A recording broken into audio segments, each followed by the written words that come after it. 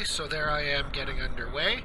The boat is a Grumman 17 canoe with a 36 square foot BSD sail rig and inflatable outriggers and a lee board, as well as a aluminum plate rudder.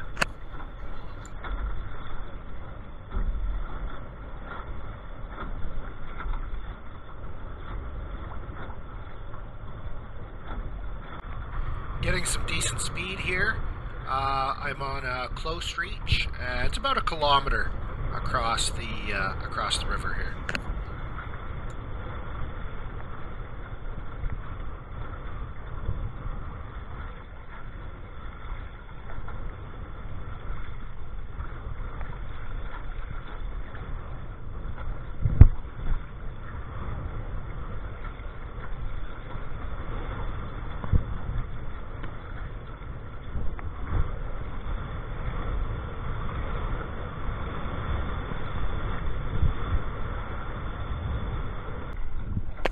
Okay, so going into my first tack here, so finishing up my first leg, and then I kind of get down low and I tack the boat. The boat tacks nicely. Just use the cable steering to turn the rudder over, and it tacks just fine, and then started to accelerate again on the other side.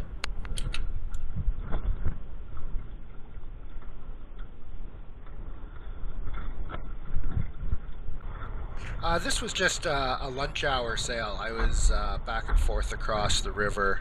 I think it was 7 or 8 times, a total of about 6 kilometers.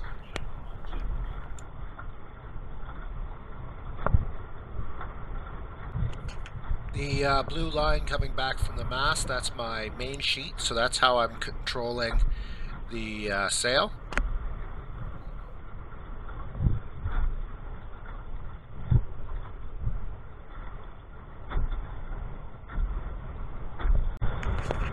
As you can see throughout the outriggers, they're not really, I'm not leaning on them.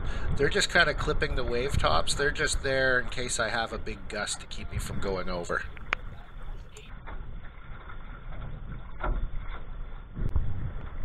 Steering is by means of a cable steer. So you can see the pulleys on my center thwart, and my thumb's just on the steering control, and that's how I'm steering the boat. It mostly just needs a little bit of downwind helm to keep it going straight.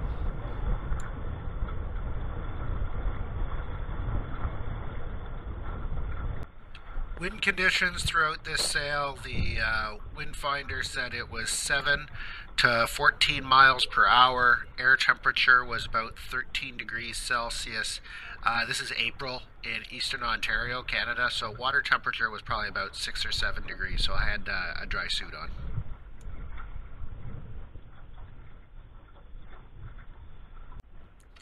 Then after a bunch of reaching, I turned downwind and ran back to my start point. Awesome.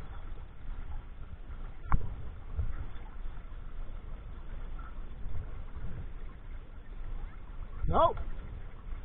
Watch your toes, guys. Coming in hot.